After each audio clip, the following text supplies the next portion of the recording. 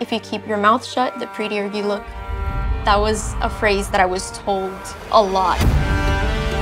Some people can look and just say, wow, why don't y'all move?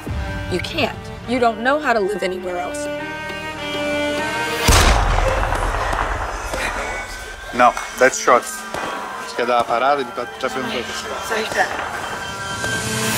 I have to fight for being an African American and a transgender woman.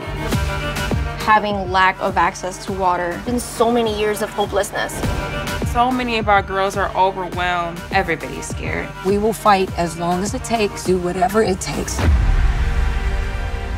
I never thought that I would be living through this grief that I'm living through right now. One last hold, then I let We're all in this together. We have an opportunity to do something good for the next generation. We are sitting here. I think this should be your house. You don't let anybody tell you that you're not worth it. This is your life. This is your identity. You're the entire ocean in one drop. You have everything within you to show up.